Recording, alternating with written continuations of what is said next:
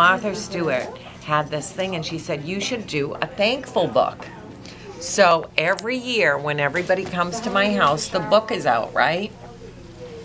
And we have to write something we're thankful for. And even when Tyler was 3, my son, somebody would write for him what he'd be thankful for. Some are very funny. Some people aren't with us anymore, so it makes it even more special. We have their handwriting and their notes, and we even started a second one. Forgot about my thankful book. That's my most prized possession. You might want to start something like this in your family because you'll have it for generations. And just seeing that what people, and it was only positive, so you couldn't say anything negative, so this is all good. So if we have grumpy people come, it's always good to have them lifted.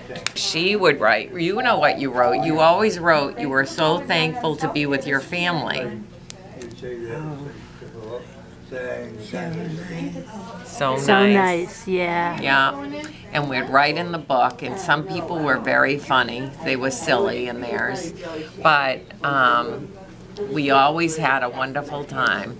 And she loved the food. She loved cooking the food that we made too, because we kept the traditions, right? We always had artichokes.